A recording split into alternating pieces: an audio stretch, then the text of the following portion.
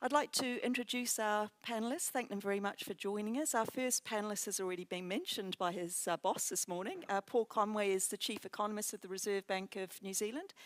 We've then got Cameron Bagrie, who is the Managing Director and Chief Economist of Bagrie Economics. Christina Leung is the Principal Economist at New Zealand Institute of Economic Research, NZIER, many of us know it as. And finally, another of my colleagues, Professor Frank Scrimgeour from Economics at Waikato Management School. And with that, we'll pass straight to you, please, Paul. 5 minutes intro remarks from everyone. Thank you, Anna, for that introduction, and kia ora koutou. Great conference so far. I've been really enjoying it, even though the material we're dealing with is, we have many issues in front of us. So yeah, I'm going to speak 5 minutes on monetary policy. We've already heard from the Governor. So this session, monetary policy, the report card, it kind of makes me feel a little bit like I'm back at Southland Boys High School in the 80s, getting my report card. But anyway, it's cool to be here, and I'm really looking forward to hearing what the other panellists have got to say and what you've all got to say about our review and assessment of the formulation and implementation of monetary policy, which is a hefty 120-page document that we put out at the end of last year that reviewed monetary policy over the 5 years to October last year. Now, of course, a report card, it's all about looking back and assessing how we've gone, assessing performance, so that we are better placed to move forward. And that's exactly what RAFIMP, we call it RAFIMP for short, is all about. And in fact, the whakatau on the cover of that document translates into look back and reflect so you can move forward. That's very much what I'm interested in here today. The Reserve Bank, we're required by legislation to review our monetary policy actions every 5 years.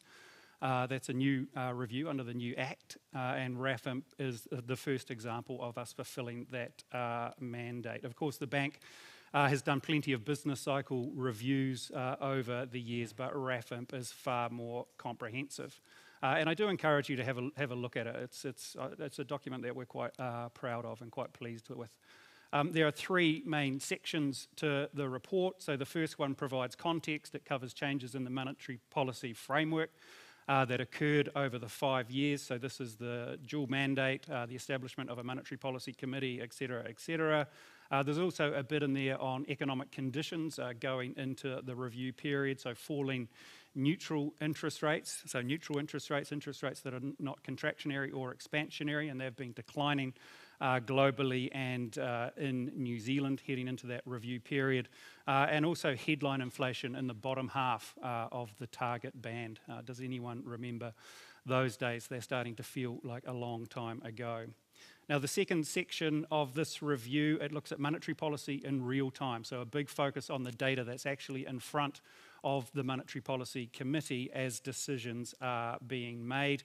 For me, involved in the writing of it, it really brought back memories of the health and economic emergency that we were all living through at that time. It was a pretty scary period and a very fast-moving environment for all of us, monetary policy makers included.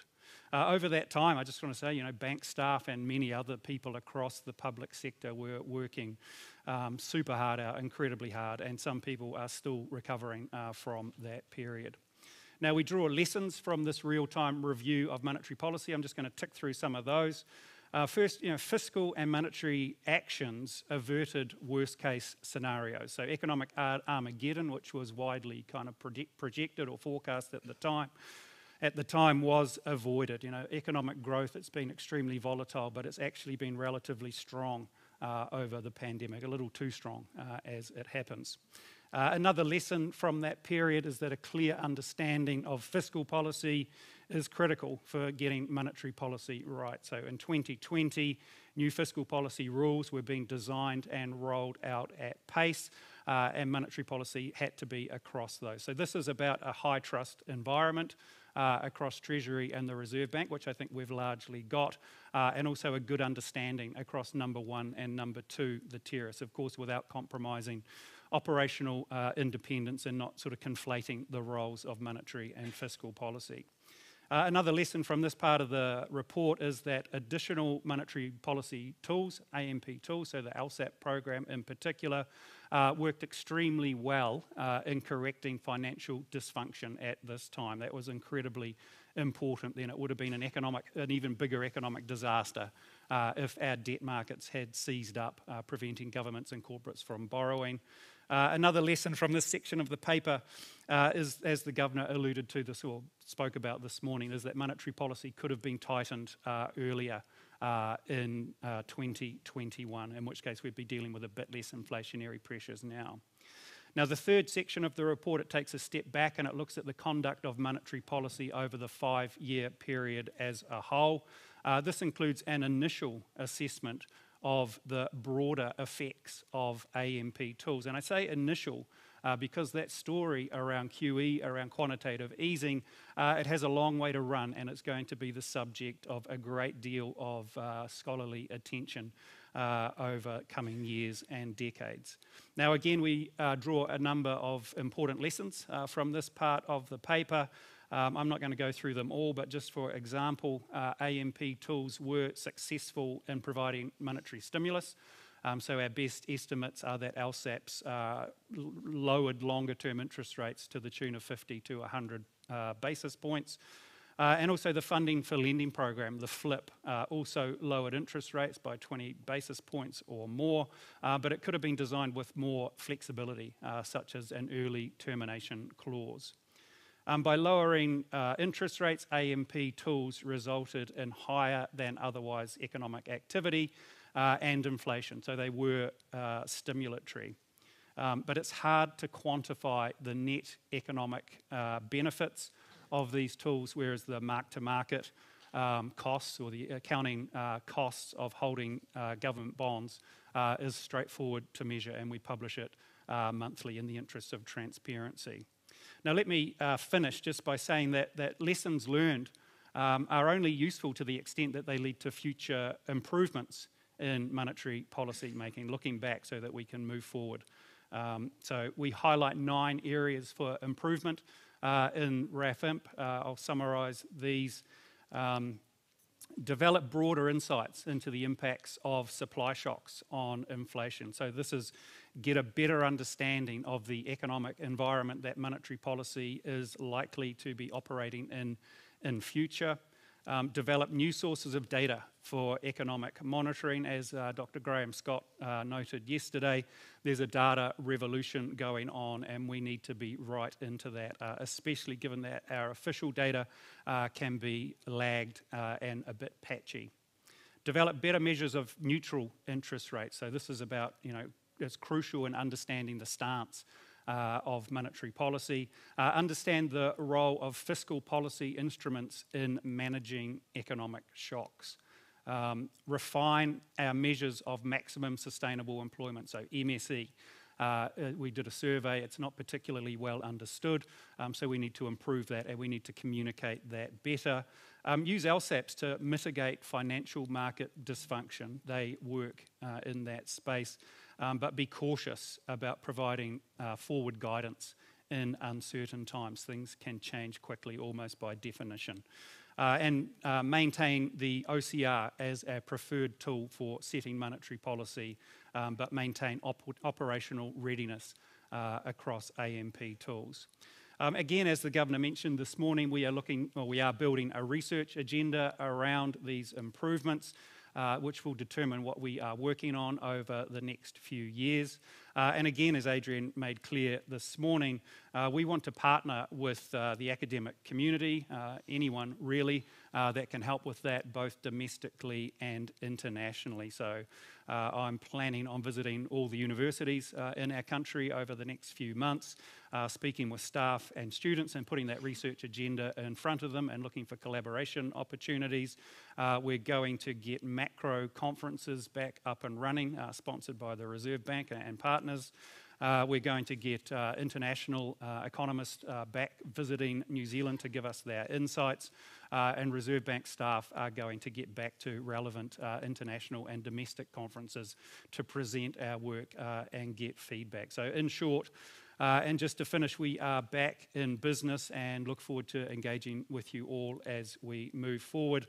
And let's get on with it because, you know, as we've heard over the last day and a bit, we have some massive challenges in front of us, navigating heavy seas, indeed. Thank you. Thank you very much, Paul. Cameron? Where do I start? There was an article I read a couple of weeks ago in a newspaper. The journalist will remain nameless, but the person thought that inflation, the cost of living, would not be the key election issue of 2023. In the past 48 hours, we've received the Ipsos Issues Monitor, and guess what? Inflation, the cost of living, is the key issue, and it's the key issue by an absolute country mile. 65% of New Zealanders put inflation as a top 3 issue. The next most important issue is their second equal, housing at 33%, and crime, law and order at 33%. Rather frightening, education is number 11 on the list, and people are more concerned about the cost of filling up their car with petrol than the standard of our education system. I thought I'd make 4 or 5 sort of broad points. Look, number one, if you look at the thrust of what the Reserve Bank's done over the past 5 years and the conclusions of the review, they broadly got it right. Did we really know where we were going? The answer was hell no. You know, so you had to go, and you had to go big. And if there's question marks that I think need to be asked, they're around, one, the funding for lending program. And I just saw ASB expanded their margins by 33 basis points in their last financial results, which is one hell of an expansion. And 2, the enthusiasm for negative interest rates from the RBNZ relative to a close peer such as the RBA. But that said, you know, the broad thrust and the recommendations that came out in the review looked pretty rock solid. Point 2, Adrian talked about trade-offs, and we are going to head in the next 2 years into an awkward period where those trade-offs are going to come to bear. You know, the Reserve Bank's predicting the dreaded recession. I like to call it a reset because that's a little more optimistic and less pessimistic, but still highlights challenges. At the same time, inflation's still going to be up around 6%. Now that sort of leads me into point 3. As we get into these trade-offs, one of the things that, you know, I look back at the past few years and I'm not sure the Reserve Bank included it sufficiently within their discussions, and it's difficult, yeah, because it's not part of your remit, it's not part of the playbook, etc., but it's the whole concept of your social licence. Yeah, and doing your job, you've still got to have society on board. And one of the things that worries me globally at the moment is that as the economic costs of containing inflation come to bear, i.e. negative growth, falling house prices, and unemployment going to, I think, you're 5.7, something like that. Yeah, that's an awful lot more people on the job seeker benefit, and there's going to be social consequences of that, and I think there's going to be pushback. So the path of least regret might have been appropriate, but there was a risk that could create challenges on the other side as society, I think, is going to start to point the finger. And I'm trying to think about how that is going to get shaped. The second point, or the second question I've got, is one that central bankers probably don't want to talk about, but do we have the right inflation target? Is 1 to 3% the right number? Yeah, we now live in a world of repeating supply shocks. We're seeing big structural changes across the labour market around the globe.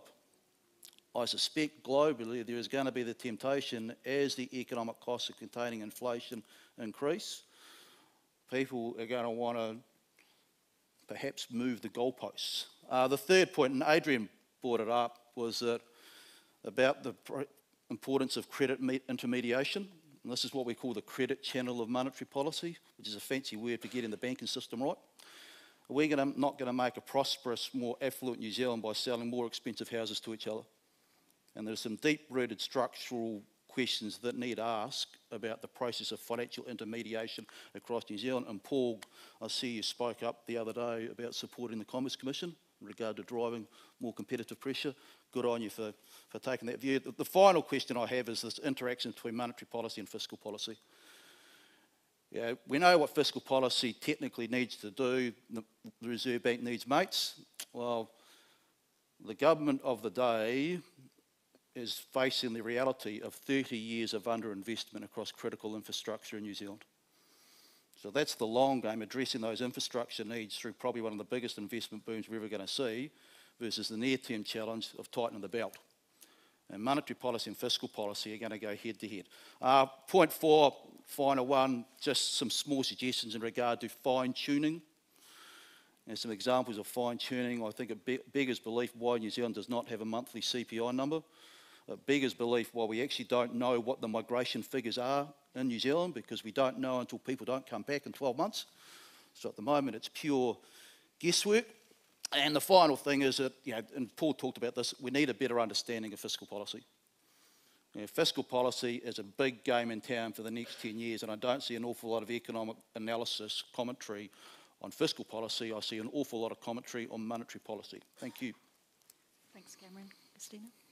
Cool. Kia ora, thanks for having me here. So when I was asked to talk about in 5 minutes, what's been going on over the past 5 years, it really was like, well, clearly we've been through some pretty unprecedented times with the COVID pandemic, obviously, and also more recently, the floods and the Cyclone Gabrielle. Now, in terms of thinking about what that all means for monetary policy, certainly from the supply side, it's created a lot of changes. Prior to the pandemic, we've had prices be always in economics, we always talk about it always comes back to supply and demand. And previously, in normal times, what you would have is when there's been a sharp increase in prices, naturally that's an indication for more resources to be allocated to that area, in which case then the increase in supply would lead to an easing in inflation from that.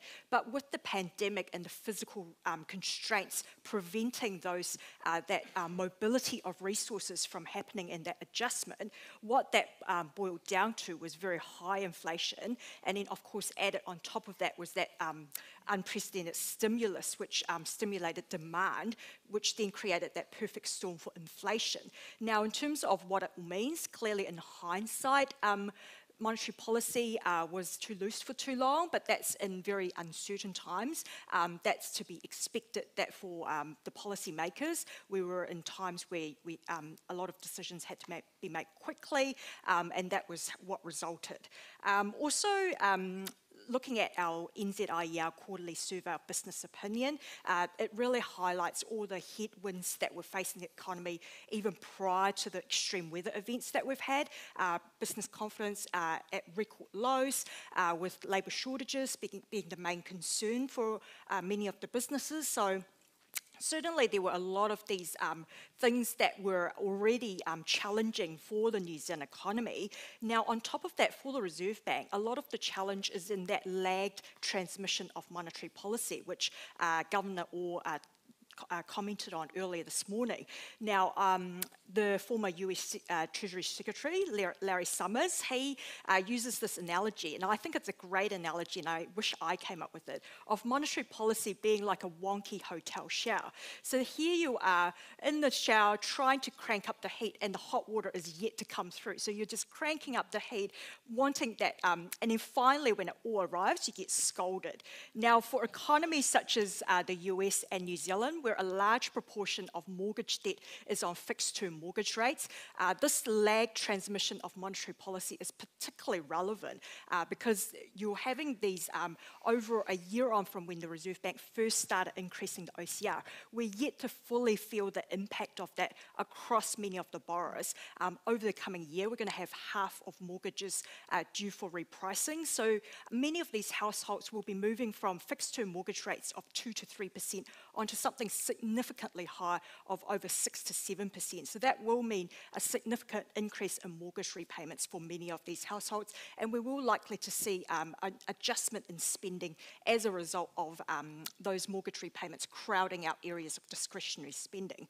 Now, Adrian earlier this morning talked about the central bank needing to be reactive to the circumstances, and certainly that's true for a lot of the circumstances that are beyond the central bank's control, the unforeseen circumstances that we've seen with the pandemic, the extreme weather events, but there is also that need to be recognising that in terms of the monetary policy and the lag transmission of that, what that should mean in terms of inflation pressures later on, and being mindful of the risk of overcorrection on the way up as well as on the way down. Now, to be clear, high inflation is very damaging for the economy, and certainly from coming here as an immigrant in the 1990s, during that time when inflation was very high, and having seen my parents with savings and worrying about the purchasing power of those savings being eroded away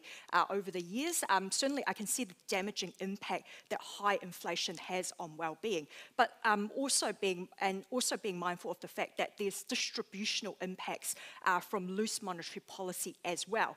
So Adrian earlier this morning talked about that new dimension, that well-being dimension, and certainly when we've seen over the period when interest rates were monetary policy was very loose for a long time, we saw that most of that impact was for people really who had the equity to make use of those low borrowing costs.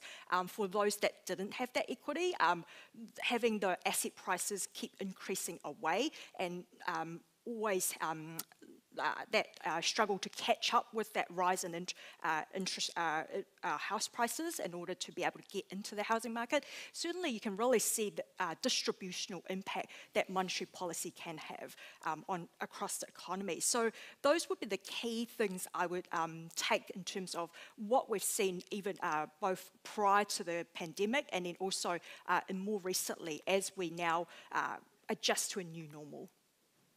Thanks, Christina. Frank? Tēnā koutou katoa. Thank you for the opportunity to share this panel with my Streetwise colleagues. It's great to be here. I'll cut to the chase. Score, 5 out of 10. It's not a score for effort. It's a score for outcomes. And it recognises that there's a lot of factors in play which influence the outcomes. Shocks come along which make it a challenging job. I'm not too sure many of us would like to take up the governor's role. And also there's all the challenges imposed by Her Majesty's government on the fiscal side which make it all the more challenging. It's a pass mark, but it's a bit like the Chiefs drawing with the Hurricanes. Not very satisfying. And it's not even a draw with the Crusaders. But we have this evaluation, and the question is, you know, are we thinking about for the 5 years, or are we thinking about their performance at particularly important times where decisive decisions were made, or are we thinking about the state of the bank now? You know, we've come through. Where are we at? Are we ready for the future? And the question is, should it be the Reserve Bank reporting on itself anyway, or should it be other people undertaking a review of the bank? And perhaps the bank might be able to do quite a good job of reviewing the fiscal policies that they had to work with. So anyway, I would like to put on the table 3 reasons for my passing grade, which gives room for improvement. First of all, to me, there's been a severe loss of confidence in the bank amongst the academic community in which I live, and amongst the borrowing community in which I live. You know, I may have a bad memory, but my memory is my colleagues and peers and business associates had greater confidence in the institution than they do today. Why is that? Well, I think many perceive the bank as being like a learner driver over the last few years, overcorrecting, perhaps even destabilising the economy rather than helping us move to greater balance. a reluctance of the bank to publicly acknowledge when it got things wrong. And so in choosing very major analogies, to say we avoided Armageddon, well, we didn't avoid a lot of lesser undesirable outcomes. So that's the first concern is the perceptions. There's a rebuilding challenge there. The second, I say, has there been sufficient preparation for the future? We had the conversation about digital currencies this morning, really helpful. But I think there's been a lot happening around the world. I don't think we're as far forward as we should be and ready for central bank initiatives and for central bank oversight. The future is coming fast. And secondly, I think as part of that future building, I don't think we've got our human capital right, our academic capability, and I was really excited to hear Paul's comments about the potential for greater engagement by the bank with the thinking community. And I suggest to you that over the last 5 years, the bank's breadth of interests has increased, but its depth of capability has diminished. And so we haven't got the mix optimal there. And thirdly, I want to jump outside of the monetary policy remit for a while and talk about fiduciary oversight and prudential regulation. There's been a lot done in the last few years, but I suggest to you that there's been a trend towards complexity, a lot of stuff happening, and in that, some of the most important stuff hasn't been occurring. And I think it hasn't been helped by the whole Basel process. I think, you know, you get auditors and technocrats into certain kind of stuff. They get locked into the detail, and they sometimes miss the most important stuff, which is essential for ensuring our financial security. So let's look forward to a higher score next time round. Thank you. Thanks, Frank. And I noticed that Paul looked like he might like to ask for a grade reconsideration from the current head of our School of Accounting. But I did notice him nodding his head in appreciation of some of the comments that were made. I guess, you know, while I was listening to these panelists and the insights that they were bringing, it just kept on reminding me that economics, one of our strengths and weaknesses of a discipline is that we use models, we make assumptions. And we're not just a pure descriptive science, but the way that you can look forward is to try to distill what's interesting and what's important about a situation, about a problem, and use that as a lens to try to take us forward. But of course, our panelists reminded us of a lot of the problems with this. We've got multiple targets, and they threw in fiscal policy as well as multiple monetary policy targets that may be sometimes conflicting. So we've got multiple targets, we've got other things in the economy to worry about as well, including what the fiscal policy guys are doing. Christina reminded us about those lags, and of course these are the bane of many macroeconomists' lives, that, you know, you might change something in macro policy, but you've got 12, 18 months time period before it really kicks in. So I guess the first question I'd like to start with, and if you've got questions from the floor, please do raise your hand so we get the mic to you while they're thinking about this one. But the first question I'd like to address the panelists is on this issue of multiple targets in a very dynamic, difficult environment. It's all very well to do ex post assessment, and we understand the difficulty of forecasting, and also it reminded me of that old joke that, you know, the economists are there to make the weather forecasters look good. But I'd like your insights into these conflicting, sometimes policy targets. Have we got too many targets? Have we got the right targets? How do we manage these multiple targets? Paul, do you want to start with that one? Weather forecasters have much better data than economists. What I would give for continuous real-time data on where the economy's at, it would be incredibly useful. And as I said in my comments, you know, I think we can go some way towards that, and that's part of our agenda going forward. In terms of multiple targets, I think the Governor addressed this issue this morning. Personally, I am indifferent about whether we have maximum sustainable employment in our remit. It's actually in the legislation, so to get rid of it would involve reopening the Act. Which is, a government can obviously do that.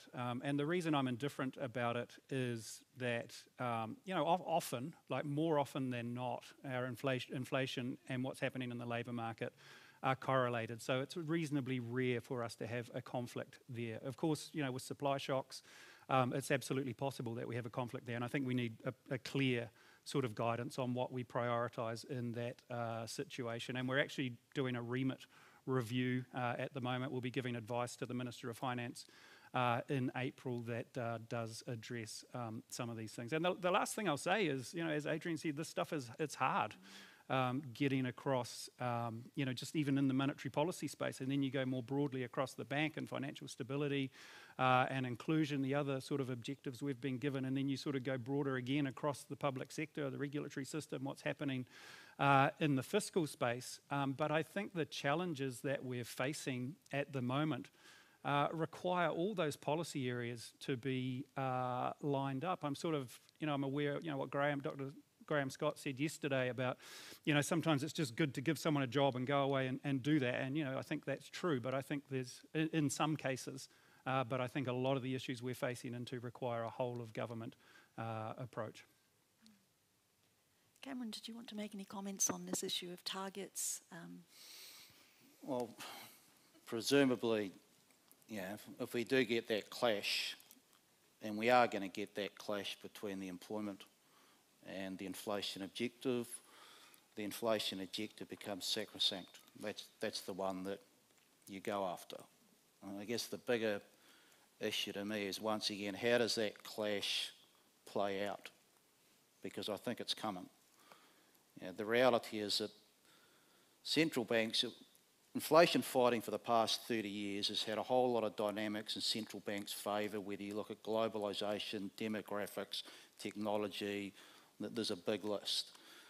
Now, if you look at what they're facing nowadays, whether it be the world that is onshoring, systems that are becoming just in case as opposed to just in time, big shift in labour market rebalancing back towards the employees versus employers. Demographics, people are starting to spend as opposed to save, so that's eating into the savings club. Where central banks, or the pain that central banks need to dish out now to get the inflationary thief back in jail, is going to be higher. And that's where I'm looking at, how does this pan out within a social sense? And I don't have answers to that at the moment, but it's one of my big concerns. Thanks, Cameron. My concern is, this morning I thought the Governor did a good job of explaining the complexity that they face, but the very real risk is that in thinking about this complexity, we create confusion. And it seems to me, where I hear talk about multiple objective functions, I start to get really worried. What is the objective function, and what are the arguments in that objective function, and how do we bring these different issues together in an appropriate manner, giving the right weight to this issue and a different weight to this other issue in a different place.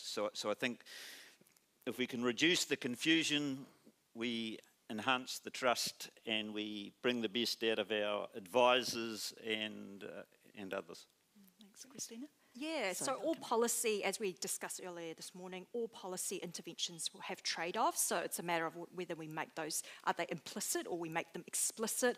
I agree that in terms of priority, inflation from a credibility perspective should be the priority into we making policy. And then it's then more about taking into consideration what are the side effects, if you like, from focusing on that inflation objective.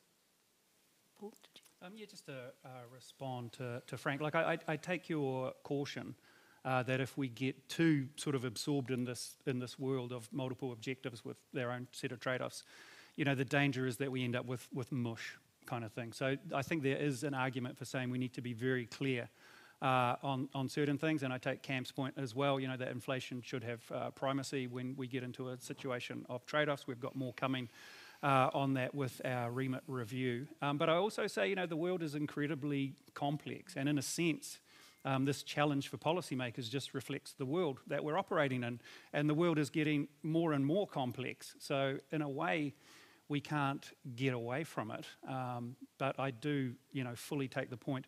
We need to understand these, which is, that's our call. Like, can we work with academics? Like, we've got a lot of work to figure this stuff out, and we can go further with it together. One of the interesting things in the last 6 to 12 months has been the consistency in the messaging coming out of the US Federal Reserve, which is the most powerful central bank around the globe, so you need to listen. Yeah, they've been on script, and it's been a really consistent message, and financial markets didn't want to buy into that script at the end of last year, early this year, pushing the pivot. Interest rates are coming back down. Well, markets are now erring back towards the Fed's view of the world. We've got a tough job ahead, and rates might need to be higher for longer. So the message is starting to get through, but all Fed members have been singing from the same hymn book. It's been great to see. Thanks. Can we get a mic to this table here, please?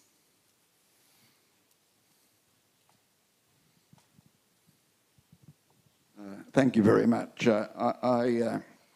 I was actually quite pleased to hear Frank give the Reserve Bank a score of 5 out of 10, because that's about what I would give them, and I thought I was going to be the extreme one here. The Reserve Bank has admitted they were a bit slow in moving away from their low easing. I think the biggest problem was how far they went into that low easing, and they don't seem to take any responsibility for that. Paul has explained it that they avoided economic Armageddon. Well, you can't prove that either way. It's something that is unprovable.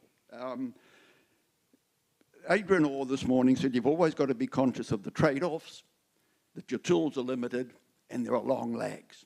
Well, I think you forgot about all of those during that period.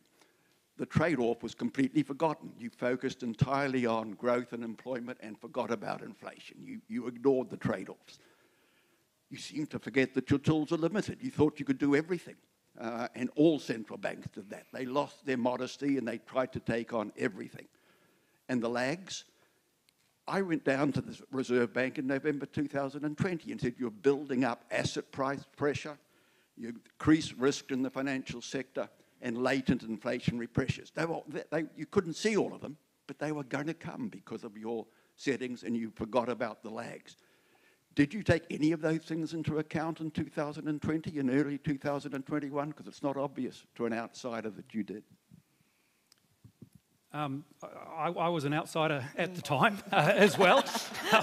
I've been in this job for about 10 months now, which gives me a useful separation from actually what was going on in the building at that time. I think it gives me perspective on these challenges. I think, when I get asked this question, and I get asked it a lot, I sort of say, well, cast your minds back to where we were at that time. And, Joanna talked about massive uncertainty during that period. The bank also took a least regrets approach in terms of avoiding deflation.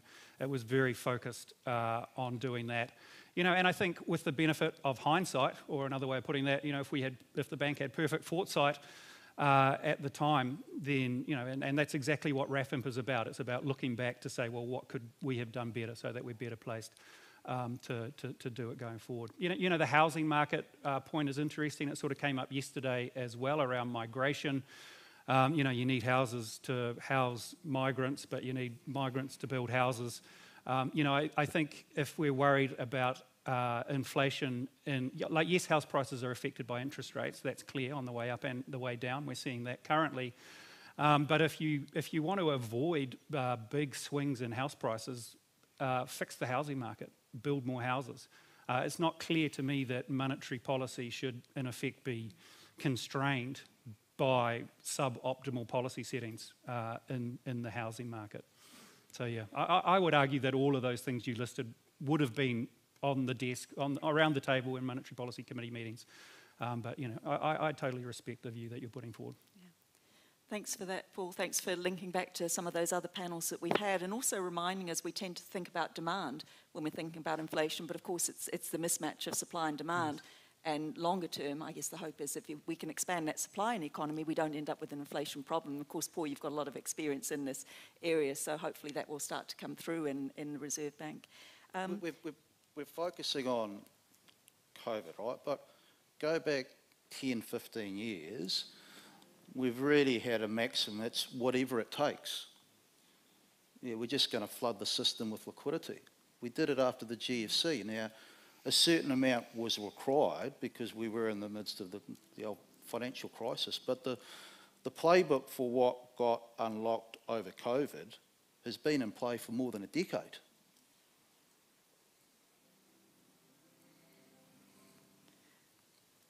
Okay, we've got a very popular question that's come through from Slido. Do you think New Zealand could be well served by 20 or 30-year fixed rate mortgages similar to the US and Nordic lending markets?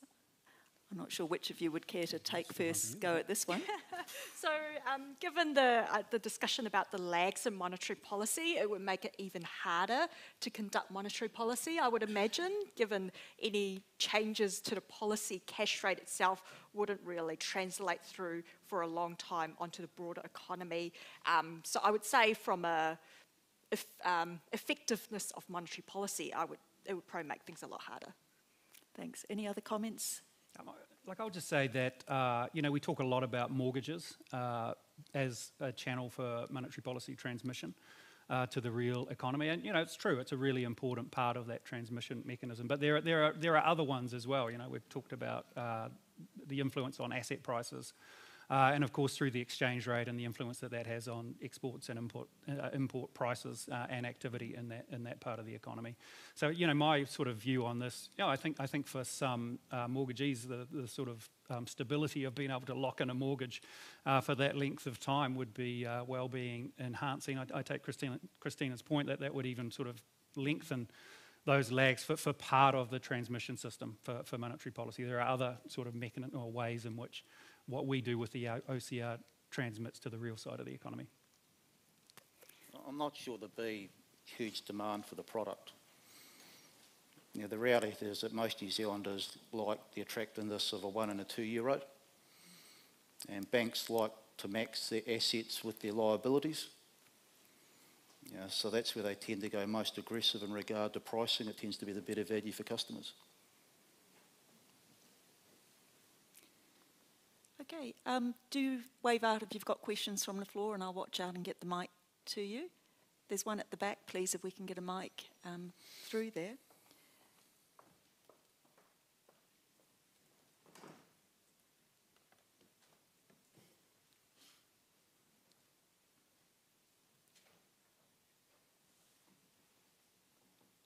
Kia ora, my name is Reza. I am a property developer. I am a startup owner in the tech space, and I've had countless nights of without sleeps over the past year because of the turbulences in the market. I'm also a lecturer of finance and economics at Wintec, and so I see a lot of cognitive biases when it comes to, when I look back at the decision making. You have this situation where there is an influx of money, supply of money, and you also have these disruptions in, the supply chain, which affects production. So the Reserve Bank would know that there will be lower production. And although it always takes this passive position that things happen, then the Reserve Bank reacts, and there's a lag in the policy, all of a sudden, when it came to COVID, it decided that it needs to be proactive and cut the rates significantly at the time. So what did we expect, really, in a situation where you have lower production, huge supply of money? Well, of course you would have inflation, right? And it's not something that you can say, hey, we can look at it in retrospect or on the hindsight, and yes, we could do things differently. As an economist, or if you know many economists, they would know that would happen, right? So I don't really see that as an acceptable thing coming from the Reserve Bank. Another thing is, what is frightening me at the moment is that those cognitive biases, like we convince ourselves that the situation is too complex to handle. So it is okay to make huge mistakes. And I believe we panicked at the outset. We the Reserve Bank reduced the interest rates, did the LSAP program. On the other side, the government kept spending and spending. And what is frightening now is that we have set a 1 to 3% inflation target, and we're hoping to achieve that by mid 2024. I don't see that being a realistic target, and I see that it is just that we're convincing ourselves again that that's going to happen. And we know that the government is going to keep spending, right? They will spend and spend. And I think at the moment, the real interest rates are lower than the inflation. It's still fueling the inflation, really. And at the end of the day, I don't see a clear path forward with this mindset that doesn't take it seriously enough and doesn't take action in time. Let's open this up to the panel. We're very time constrained here, so if you want to make any brief comments in response, thanks for that question. Yeah, there's a lot in that. Like, you know, of course we take it seriously. Like, I totally push back on that. We're very dedicated, motivated, but I don't need to tell you all of that. You know, in the COVID thing, you know, like my recollection of what commentators around the place were saying, most of the conversation was about how do we get interest rates negative, sort of reflecting the severity of the situation that we were in at the time. And yes, with the benefit of hindsight, you know, you can make those points. But I think it's really important to think about what was on the table at the time, with fatality rates growing exponentially around the world. It was a very dramatic time. Also, you know, the stuff on fiscal policy, like that was a really big fiscal response. The wage subsidy worked incredibly well. The fiscal authorities were very good at getting that out the door and into people's bank accounts, you know, pretty much instantaneously, and it worked. So yeah, I don't really know how to address your other comments apart to say, you know, we need to, as I said, we need to learn more about how these tools interact with each other. We have got a coffee break coming up, so maybe you can explore some of those during the coffee break. Right, to be fair to the Reserve Bank, there's been a lot going on, like Ukraine, you know, consistent problems across, you know, China's supply chain with their extended lockdown, that sort of stuff. So this morphed way beyond COVID, which made their problems more the challenges more difficult. That said, you know, the omelette was over-egged. And you know, I come back to what I said earlier on about the funding for lending program. I still struggle to get my head around in regard to why a crisis management tool was ever put in place with a banking system that was very well financed and had no problems accessing cash. And the enthusiasm for negative interest rates, I don't think was coming from the private sector. You know, that was coming from within the Reserve Bank. And the Reserve Bank kicked that for touch. Sorry, the Reserve Bank of Australia just said, we're not going there. We're almost out of time, but Christina and Frank, if you would like to make any final remarks. So I think within a crisis or a demanding period, large proportions of the population in the business community want to get behind our leaders. They want stability. They want to know what's going on. But the challenge within that is that sometimes it can create a certain kind of groupthink, and we don't get the alternative view, or the alternative view is not specified very clearly. And so I think part of the challenge is to build into our institutional design and our processes how we hear those discordant voices, even when they are not quite right, they're usually on to a genuine irritant or a genuine kind of matter, and the challenge is for us to find mechanisms to hear that, but hear it appropriately, rather than just become reactionary.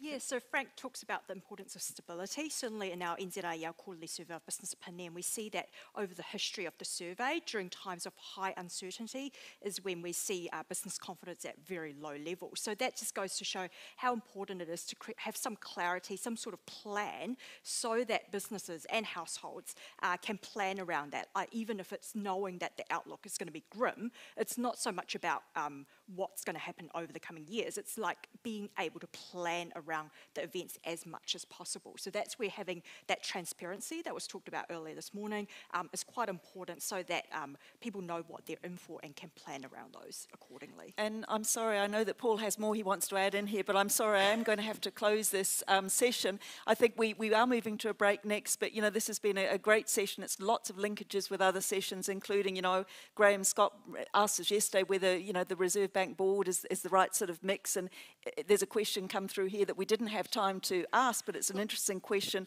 Is it possible that that composition of the board, with limited expertise in this area, is making us prone to swings in